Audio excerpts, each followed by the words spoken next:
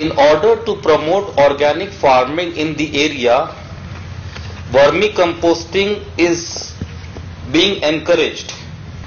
Here we see a farmer who is preparing a bed for making a vermicompost unit. We can see persons involved in laying bricks for this bed. The project has a production unit for vermicompost at its premises. We can see that there is one bed ready of vermicompost and a second one is being prepared. We can see how dung is being laid out to the bed.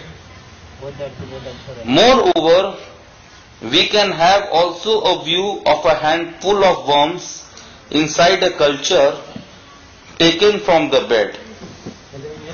How the bed is being maintained, we can see a person watering the bed on sacks which are laid on top of the dung which is laid on the bed.